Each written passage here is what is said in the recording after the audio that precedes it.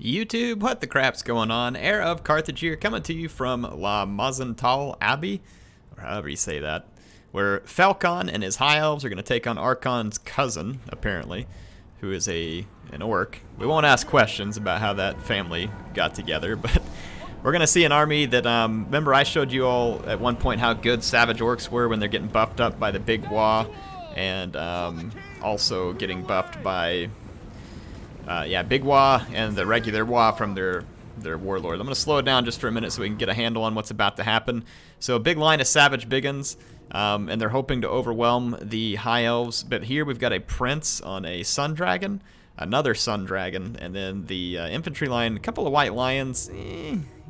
Not great units, but we've got some Lothern Sea Guard up front.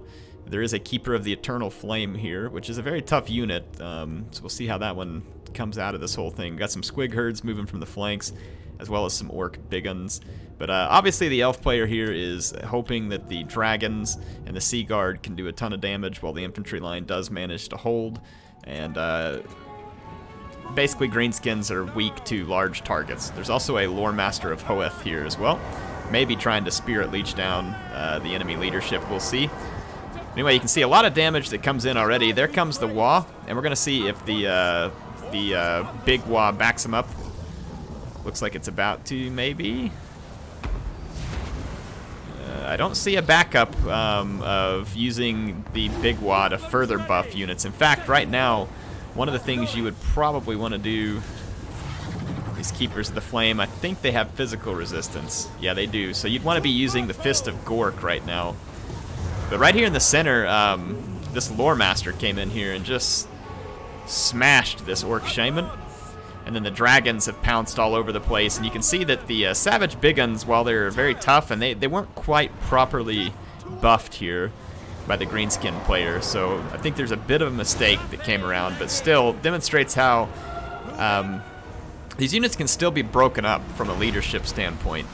Savage Biggins, while they're under Frenzy, do temporarily get the immune to Psychology, but you can still break their leadership. Being immune to Psychology and having Unbreakable are two different things, right? So, two different things indeed. This Dragon maybe getting ready for a Breath Attack, maybe. This one's taking out Squigs. Nope, this one's going to come land. And you can see now the Greenskin unit's going to regroup. Looks like the Breath Attack's going to come out there a little further from the Prince. He's going to get some damage done. Squigs are berserking. Definitely still a lot of Greenskins left, and other than the Keepers of the Flame, there's not a ton of tough High Elf units left. There's a bunch of Archers, which the Archers in the right spot can definitely get some damage done. They're going to go for these Boar Biggins.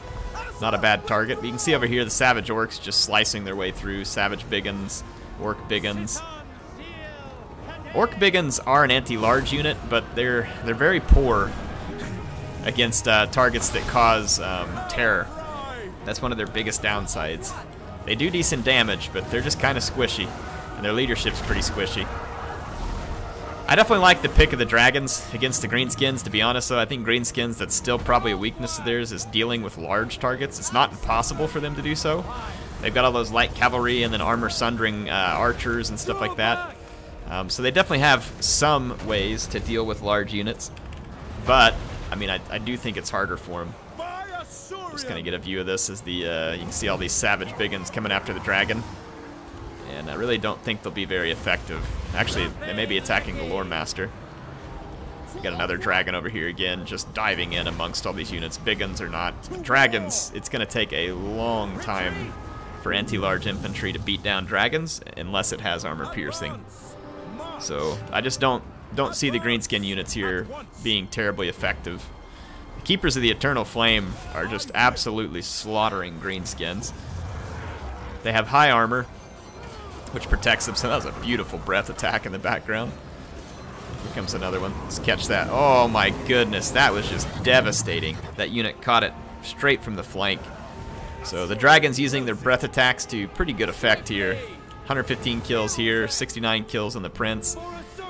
And although Wurzag survives, he won't survive long enough. And with two Dragons, Wurzag's effigy to get all of a sudden won't be quite as effective because he's got to deal with two of them rather than one main target. Yeah, the greenskins just don't have an answer to these Keepers of the Flame on this battle. They are just trouncing everything that they get in contact with right now. Black Orcs would trade well against that unit, potentially. But that physical resistance is big. And again, remember, I think that's on all Phoenix Guard. If I remember right, there's some physical resistance. I could be wrong. These guys, just make sure I remember. Yeah, this Mark of Assyrian's one of their specialty abilities there, where when they die, they also potentially take down an enemy unit with them. Yeah, I think that the enemy here, the greenskins in this case, didn't effectively use the Fist of Gork, Wa, and Here We Go all at the same time. If this army is going to work for the greenskins, you have to put one extremely hard punch down on your enemy, and you have to do it very quickly in order for it to be effective. Very quickly. So at least that's the way that I've seen it as we've gone through it. I do want to test something when this is over. I'm actually going to take the Keepers of the Eternal Flame against a Savage Big Gun who gets a proper buffing from the two greenskin hero types that we saw in this battle. See, that's that Mark of Assyrian here. If you watch, if one of these Keepers of the Flame does die, they go up in flames and, like I said, take enemies with them. It's pretty cool. But interesting game. I know that there's a lot of mistakes there potentially from the greenskin player, but I thought this was at least a fun demonstration of how the elves could overcome such a thing. He put these Pure Main Company and the Keepers of the Flame out there. They absolutely wrecked.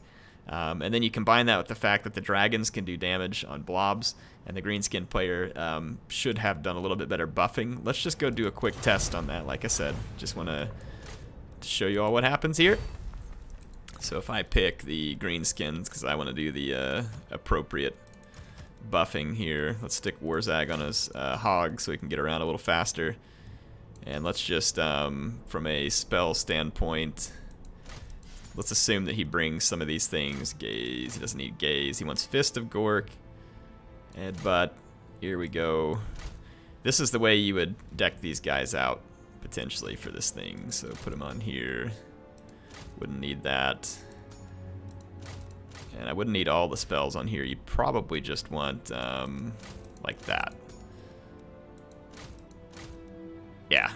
So you probably just want to do something like that, and then let's bring, we'll bring one Savage Biggin, and then on the other side we're going to flip over here to the High Elves, and we'll just put a generic Prince behind the army here, and take off all the abilities, so we don't necessarily see a whole lot of that influencing. It's Keepers of the Eternal Flame, 1650 is the cost, right? So this shouldn't be close. Keepers of the Flame have the Prince right next to him. This should be a stomping. That very well could be what happens here. I'm just kind of curious. Like I said, I want to see what happens when you give these Savage Orcs the kind of buffing that you can, especially when you get your Winds of Magic all built up. So what we're going to do is we're going to start the fight. I think the AI is probably on defensive. Yeah, they are, which means we can go ahead and let the Winds of Magic build up.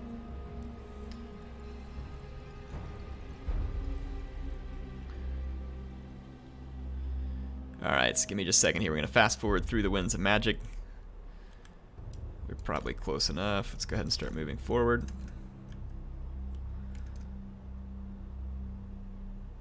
And like I said, we're going to do this properly here. Now, the AI is in a pretty blocky formation.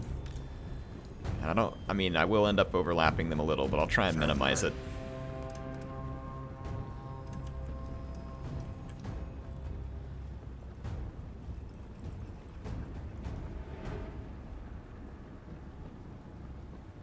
Okay. We go ahead and attack.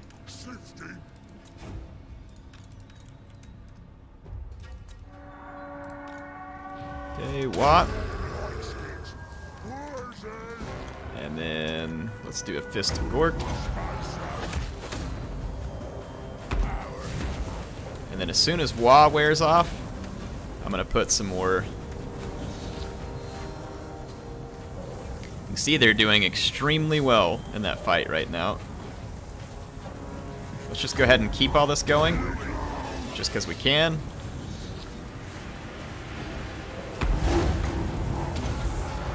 That's the reason why you bring both these shamans here, right? Look how well these Savage Orcs are doing against that unit. Let's do a little help here for those by taking this prince out of the fight for a moment.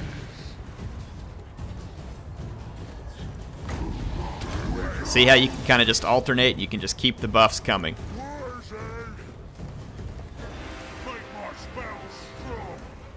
So 118 attack. They're doing magic damage still. So you can see even against, with a prince, with the 1650 gold unit, these greenskins are still pretty much going toe-to-toe here, even without the help of their lord.